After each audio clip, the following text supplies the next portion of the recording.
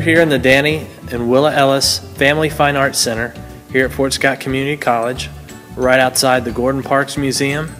It's an example of Fort Scott's commitment to the fine arts. It's an amazing facility, and I'm here with two of our young students. What do you guys think so far about your experience at Fort Scott Community College? How's it been? Overall or just in theater? Overall. Overall, I like it. I think it's got a great sense of community and family. It's kind of like a home away from home.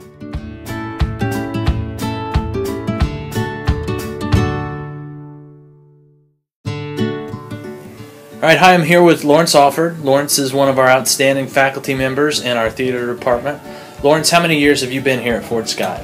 This is my first year, so I'm the newbie. Awesome, that's exactly what we were looking for. What can you tell me about Fort Scott Community College? What should a student what would they want to know? Ability to your instructors is readily available, so please take advantage of the fact that your instructors will meet with you virtually anytime, anywhere, as long as you ask for the help.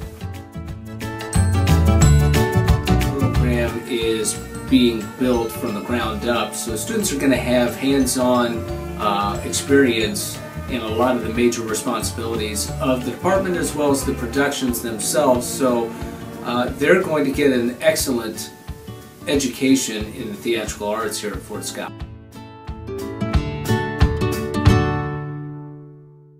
But the facilities, the fine arts facilities, are some of the best I've enjoyed. They have pianos in almost every single room here, so it's really great. The theater is very interactive. Everybody in that company that was working on the program, Sylvia, was just like a family. If you're in a group of fine arts theater or fine arts music, you're just a tight-knit family. Every single group is just tight-knit. It's a great. Yeah, I've been around even the sports teams. Yeah, it's like family. Do